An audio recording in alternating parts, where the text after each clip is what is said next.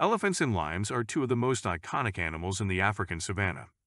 They are also two of the largest and most powerful predators on the continent. However, if these two animals were to meet, who would win? The elephant is the larger and more powerful animal. It can weigh up to 6 tons and stand up to 13 feet tall. The lion is much smaller, weighing up to 500 pounds and standing up to 4 feet tall. The elephant also has a thick skin that is difficult for the lion to penetrate. However, the lion has a number of advantages. It is faster and more agile than the elephant.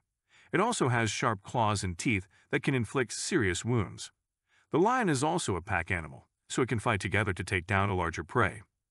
In a one-on-one fight, the elephant would likely win.